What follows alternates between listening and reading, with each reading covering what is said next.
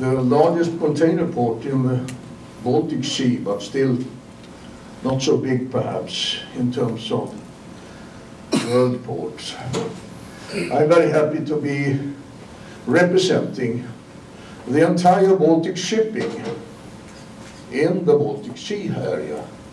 It's a voluntary made application to the European Union by ship owners, ports, fuel makers, and also transporters. And the unique thing with it is that the only one where we voluntarily ourselves have come up with the idea that we should make shipping greener. I am the lead partner project leader. That means I am responsible for getting all of it together. And now is the last year out of 3.5 years when we are doing this job.